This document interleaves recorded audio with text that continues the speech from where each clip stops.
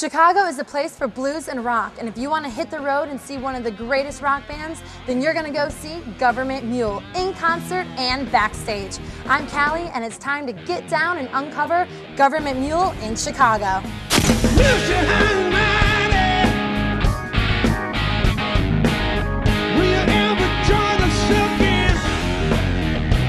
From the first moment you realize you got the blues, you start looking for the closest instrument to pick up.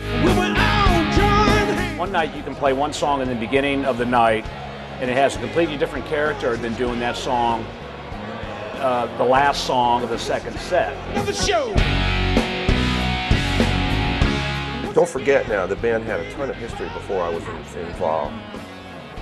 What Matt and Warren had in terms of a reservoir of songs and a built-in internal chemistry between the two of them was undeniable.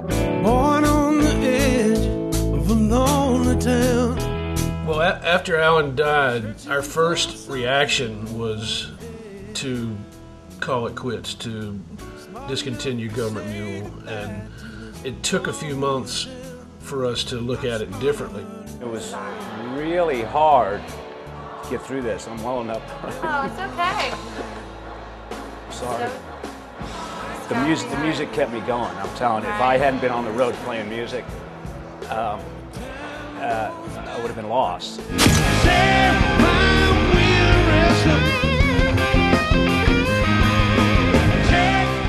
Power's out on the entire block. We don't know when it's coming back on. We got to shut it down.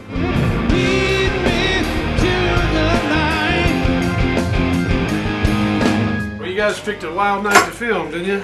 Just take me through